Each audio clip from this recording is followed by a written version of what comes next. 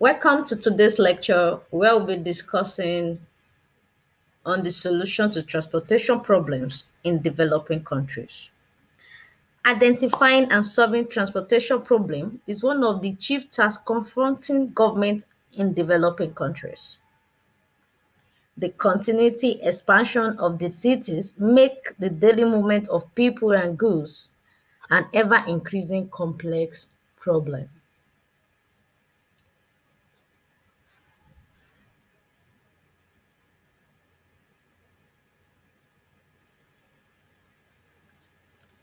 Urban growth causes multiple transportation demands on inadequate facilities. Urban growth causes multiple transportation demand on inadequate facilities. And in order to address the increasing urbanization and vectoring problem of congestion, both short and long-term strategies need to be employed. Care and professional competence in planning and operation of highways, airports, railways, waterways, public transit, and goods terminals is an increased demand of society.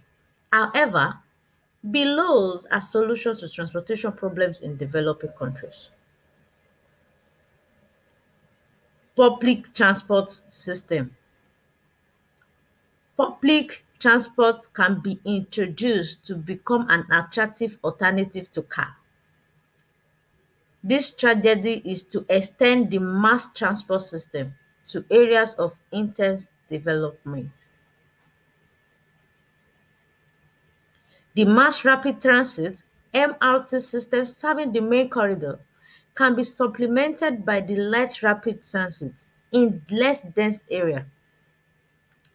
A network of expressway and semi-expressway can be employed or developed along the tunnel connection within the city areas and bridge connection to the offshore islands. Land use integration. This is to encourage high-density development at around major transport nodes such as mass rapid transit stations and bus interchange. Such integration will provide multiple benefits not only to the commuter but also to the developers and public transport provider. Firstly,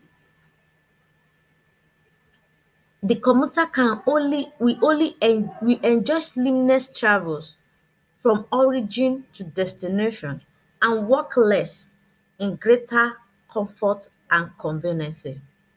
These techniques will make commuters to enjoy seamless travel from origin to destination and work less in greater comfort and convenience.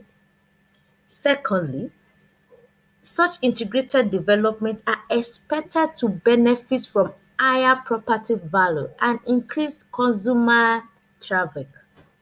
Thirdly, a good mix of residential, industrial, and commercial development will also benefit the public transport provider because it will result in a more uniform traffic demand and hence a more economically sustainable system.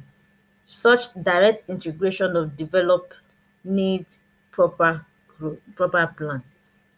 Di- Direct integration of development needs proper plan. Travel demand management. The high demand for private transport in developing countries is in part due to its unmatched attractiveness over public transport in terms of convenience, mobility, flexibility, and enjoyment of privacy in travels. Furthermore, with economic growth and rising affluence, owning a car has become an aspiration of most people who view the car not just as a mode of transportation but also an important symbol of social status. Despite heavy investment in road expansion programs, it is impossible for road development to keep pace with the growth in vehicle population. This challenge has always been to seek innovative ways to restrain vehicle growth and usage so as to keep vehicle population within manageable level to contain the congestion problem. Ownership licensing. Ownership licensing. Introducing quantity restraint on vehicle ownership in terms of a quota system will be necessary effectually to cope with the problem of a rising vehicle population. Under a quota system, the government can directly control vehicle population by prescribing a maximum number of vehicles to be added, taking into account vehicles to be scrapped and hence taken out of circulation. By allowing the right of car ownership to be determined by market force, the government will be free from the heavy administrative burden of having to make constant adjustment of taxes.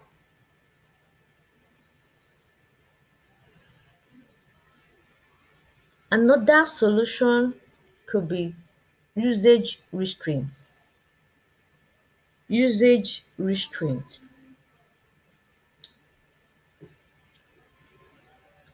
Usage restraints are needed to keep the road free from congestion. This technique is needed to keep the road free from congestion. It is recognized that traffic congestion arises because the car user take into account only his private cost and not the public cost of operating the vehicle. That is common to most of us. We don't consider the public effect of our actions, but we just check our own comfortability. Introducing this will curb part of that. Road pricing can be considered as a direct economic instrument that controls road usage. By internalizing this social cost, it will reflect the marginal congestion cost of road usage and lead to an optimal amount of congestion. That is what it costs to society. Manual approach.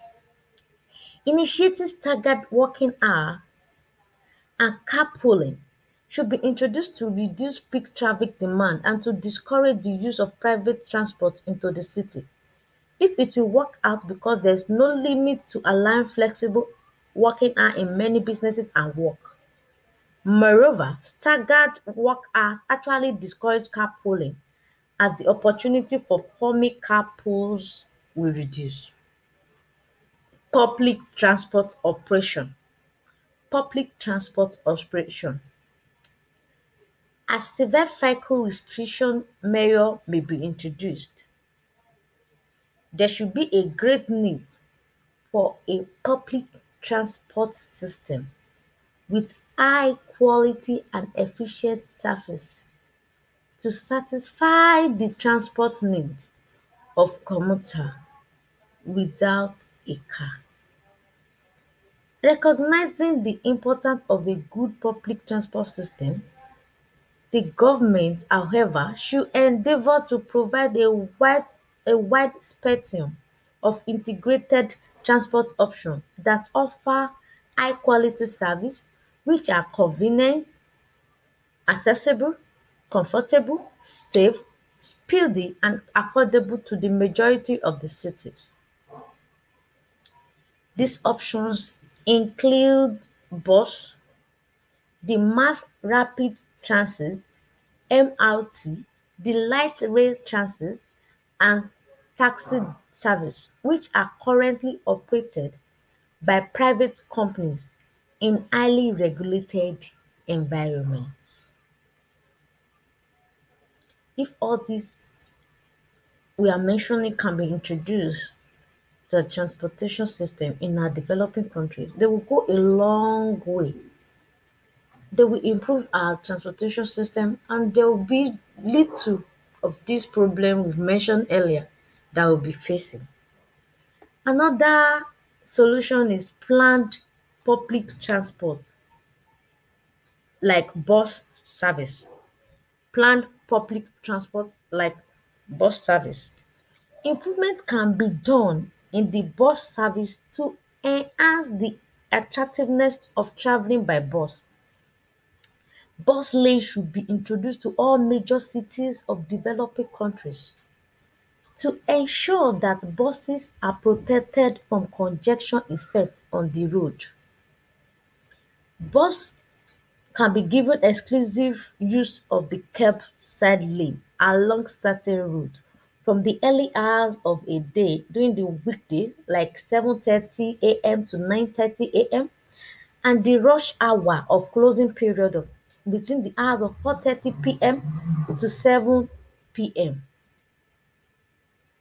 and on Saturday weekend between 7:30 to 9:30 a.m. and 11:30 to 2 a.m. Another scheme of enhancing reliability is introducing of dedicated traffic signal or B signal that will allow buses to be discharged from intersection ahead of other vehicles.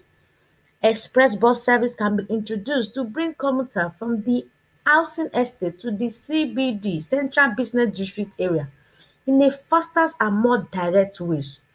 They can develop it to travel on the expressway and have fewer stops, making the bus a comparatively attractive alternative to cars.